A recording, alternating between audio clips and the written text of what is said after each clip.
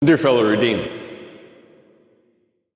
I had just gotten home, and it was about supper time, and our 5-year-old Joel, he's standing there, and he tells me what he learned today. And they had been doing some English and looking at letters, and they learned the letter A and T because he's working on the beginning portions of reading. A like a, like apple, and then T makes the T sound. So as we're heating supper up and getting that ready, we take turns and just kind of engage in this fun little game with a 5-year-old. Tornado. Taco. Kind of take turns saying all these T words, whatever comes to mind, like Tennessee or Titan or Titanic. And then we sit down to eat, and we say our prayers, and just about as I'm about to cut into my enchilada, Joel looks up, and he says, tornado. Dad, does God cause tornadoes? Does God cause tornadoes? And the answer, the short answer, I'm like, I haven't had anything to eat since lunch. The short answer, yes and no, but it's okay because God's still in control. And he kept asking, as well he should have, and the 3 or 4 of us engaged in the conversation, and Desiree did a very good job distilling one of the more marvelous and difficult to understand truths down into words that a toddler can understand. Does God cause tornadoes?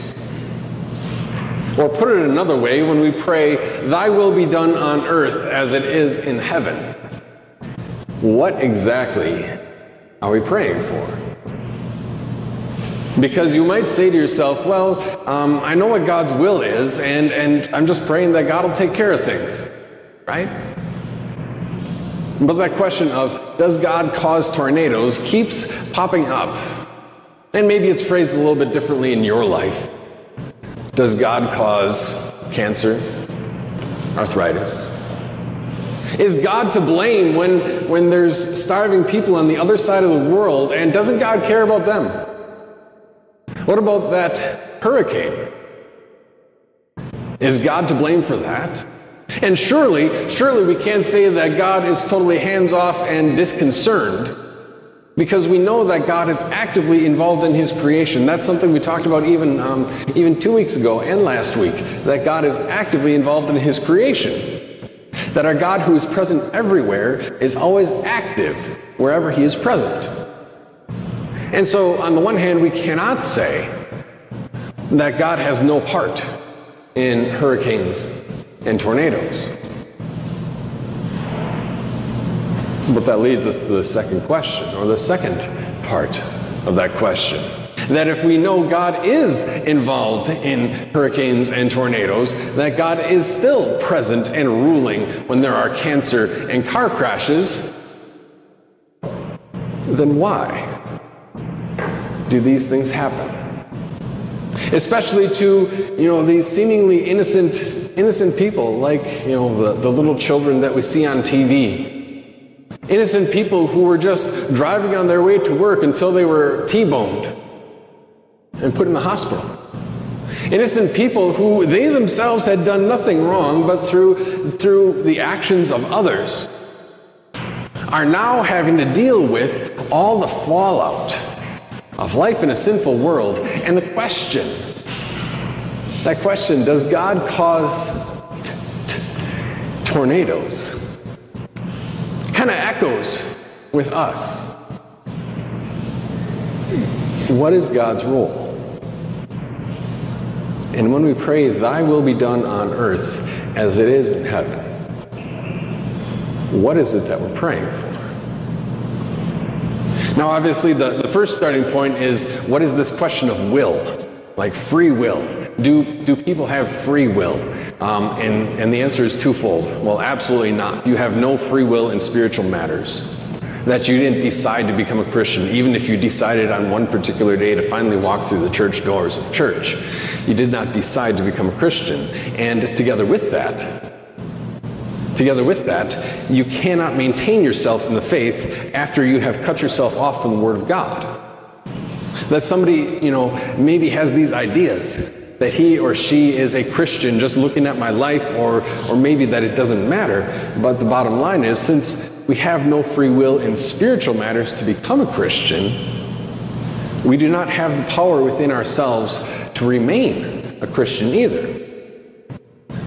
So I guess that's the first point, that there is no free will in spiritual things. But secondly, you woke up this day and you decided how you wanted your hair to look and what style of glasses you wanted to wear and what outfit you wanted to wear today. You have oodles of free will. And we hold on to these truths. You have free will in all of these worldly and external things. What do I want to do for my career, for my job, or my occupation? Who is it that I would like to date or not date? Who is it that I would like to marry or not marry? Where is it that I would like to live? Even what church do I want to attend if there are multiple in the area? How do I set up a household budget? All of these things. Whether I want to drive a Prius or a Camaro. Neither of the above in my case. You've got all sorts of free will. And that kind of gets back to the main thing we're talking about. What is God's will? Is it God's will that tornadoes hit this world? Was it God's will that you have to look at your life and say, well, God has just laid out this plan for me, and it's up to me to just live my life, and I'm just going to fret here and wring my hands trying to figure out what is the will of God in my life, in this particular situation. What is God's will? Wondering, am I doing the right thing? And to the Christian who wonders if he or she is making the right choice, whether it's the college that you want to attend, whether it's the life that you want to have with this person, or maybe move on and date somebody else. God has given incredible free will there, and it is truly free. God isn't like the fates of Greek mythology, which if you remember the Disney movie Hercules, like the best version of Hercules, the Disney movie Hercules, there's these three fates who are like spinning out a thread, and then they try to cut the thread of Hercules' life to end his life.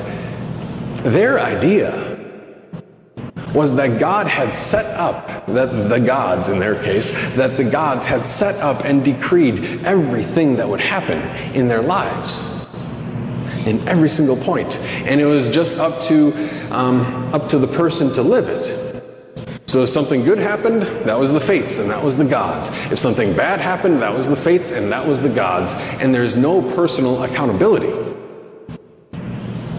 But the Christian knows that God has given you tremendous free will in all of these external things, even all the choices that you might make in your life, because our God, who knows all things, knows what was and is and will be, as well as what could have been in the present and will be as a result of all of those choices.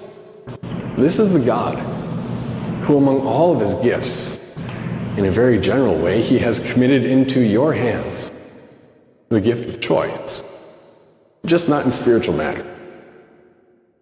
And so we know that, number one, you have choice in matters, that you have some freedom of will. So then why do we pray, thy will be done? Because at the exact same time, when you have very real freedom, God in his goodness has known from eternity and has chosen for you. Both things are true. That God from eternity has known what day you would be born, has known the people that you would meet and the people that you would miss. God from eternity has known the choices that you would make, because at the same time he has chosen them for you. And it sounds like I'm talking out of both sides of my mouth, but both things are true. When we talk about the will of God, you have this absolute freedom. At the same time, God has plotted out and planned out and promised to bless every step of your life. And it really comes down to an understanding of time, where you and I are time-bound creatures and God himself is not. So if we look at it from God's perspective up here, then we see things must be as they have happened. But if we see them from our perspective down here, we see all the variety of choices and all the options and what it is that we chose and what it is that we didn't choose, and actual freedom at the same time as God has promised to bless you through the choices that he has made for you. And so we pray, thy will be done on earth as it is in heaven.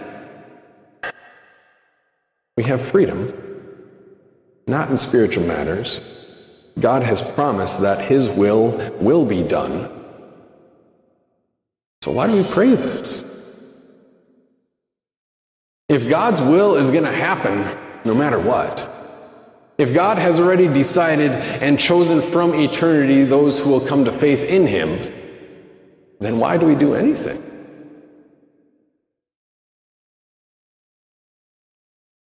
The answer, of course, is that God is a means of grace God, that he accomplishes his best work through tools, like word and sacrament, for one. He accomplishes spiritual resurrection and conversion, takes people from hell and the devil's domain, makes them citizens of heaven. God accomplishes his best work through tools, through the means. He's a means of grace God. And God accomplishes that same good work in your life and mine through you. That God's eternal will is accomplished as you live your life to the glory of God. In the choices that you make and as you weigh your decisions, God promises to bless that and to turn every misfortune, every crime committed against you, every sin, every stumbling, every success. God promises to turn all of them into a blessing for you and for me, because that is God's will.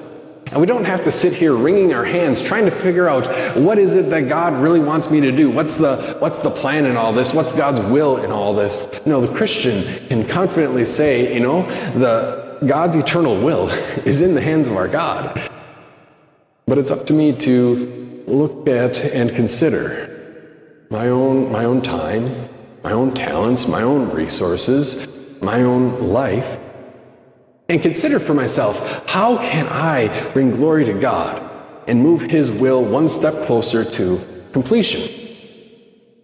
Because you understand that God's will is pretty clearly laid out in Scripture, called the Ten Commandments, where God tells us what he would have us do and be, and what he would have us not do and not be. He tells us right there. Does God cause tornadoes? Does God cause sin? Does God cause bad things to happen? Well, it is not his will that people should suffer. And it is not God's will that children should be starving in our country or another country. It is not God's will that anybody would be lost to hell. It is not God's will that believers would fall prey to the lies of this world and get their faith swept away like sand in a storm. It is not God's will that people would die from cancer or suffer abuse at the hands of others. It is not God's will for these things to happen. But it's the lingering question, why do they? Because we live in a sinful world.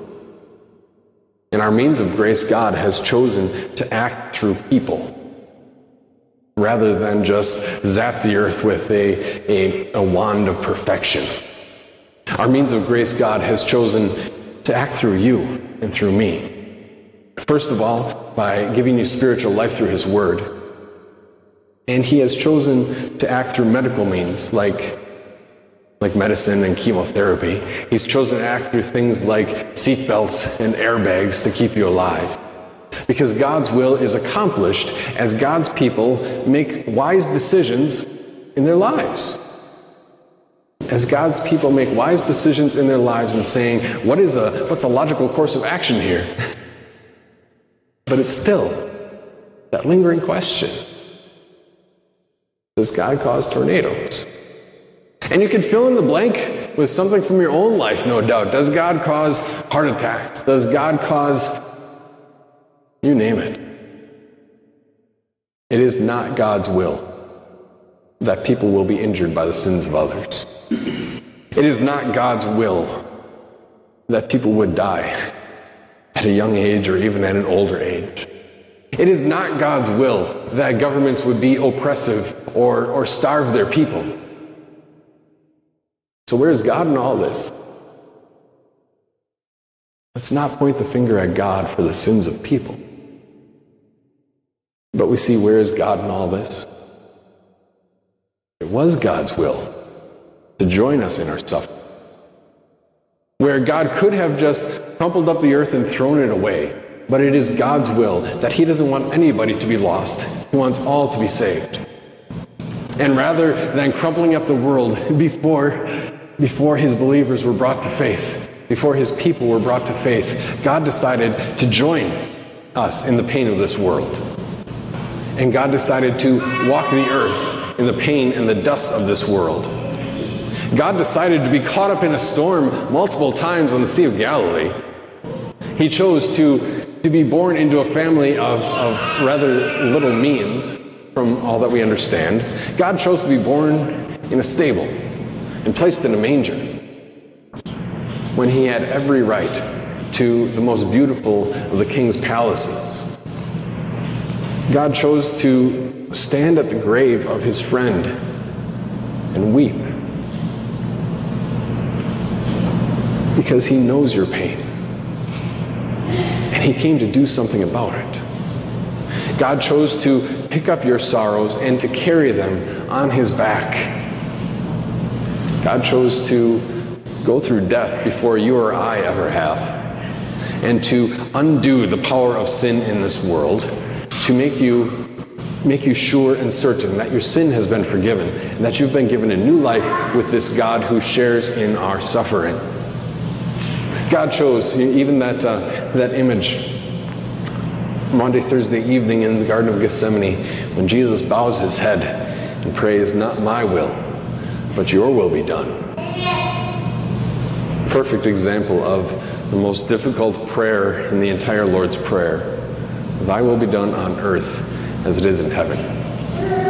Because we live in a world of tornadoes. We live in a world of slanderous accusations. We live in a world of sin and death and pain and loss. We live in a world of disease. We live in a world where people will shut their ears to the Word of God and charge on ahead with their slander. But God is not distant from this world. And so we pray, "Thy will be done." And He promises through that prayer to continue to frustrate the plans of the devil, and to continue to turn every downturn of your life into a blessing for you. And you might not see that still on this side of heaven, but you will when you do get to heaven.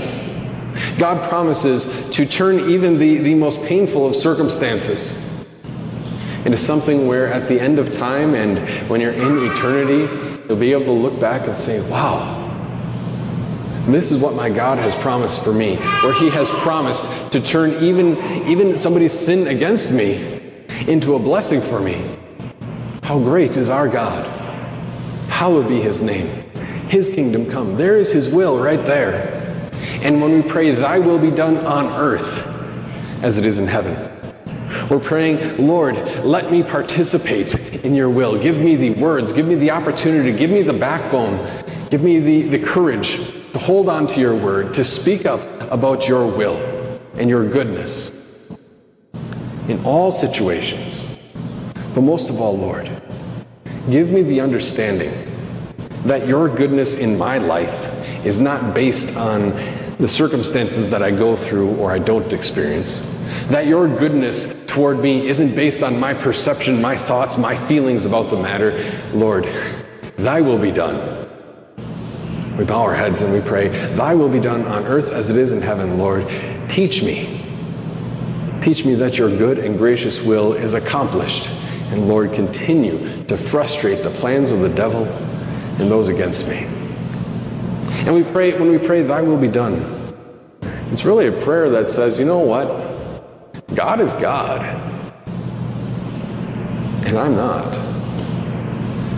And it's a prayer that takes our eyes off of whatever it is that is a tornado in your life. Takes our eyes off the tornado, the disease, the car crash, fill in the blank, and takes our eyes back to the clear words of Scripture, where God describes His goodness toward you and me, where He says that His will for you is nothing but good things, even if that means some bit of temporary pain. Because when we pray, "Thy will be done," it's not a prayer that says, "Lord, tell me when you're going to accomplish this. Tell me how you're going to fix my situation." That is not the case. "Tell me what you're going to do." We're not praying that either. What we're really praying is, "Lord, tell me who. Tell me who holds my future and my life in His hands. Lord, your will and not mine. Thy will be done on earth as it is in heaven." Amen.